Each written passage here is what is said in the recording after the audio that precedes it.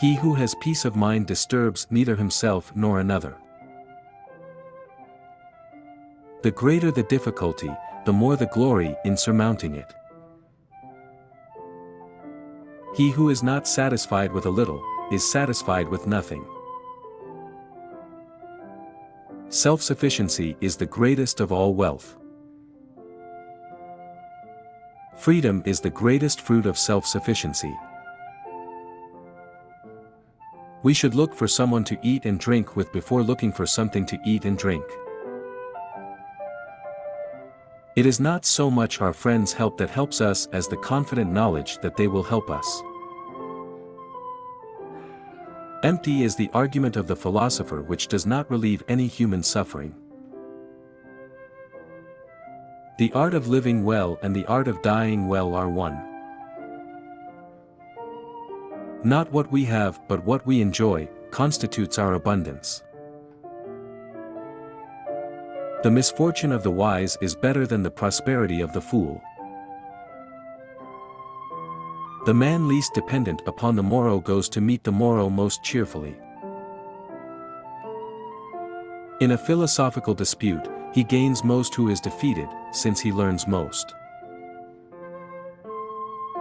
We became men once and one cannot become twice.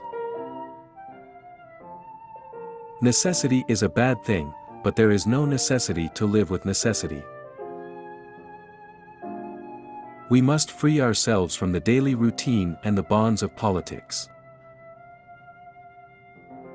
A large fortune is accumulated by extremely hard work, but life becomes miserable. It is folly for a man to pray to the gods for that which he has the power to obtain by himself. Skillful pilots gain their reputation from storms and tempest.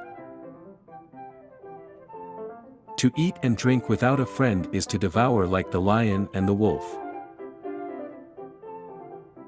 If thou wilt make a man happy, add not unto his riches but take away from his desires. Why should I fear death? If I am, death is not. If death is, I am not. Why should I fear that which can only exist when I do not?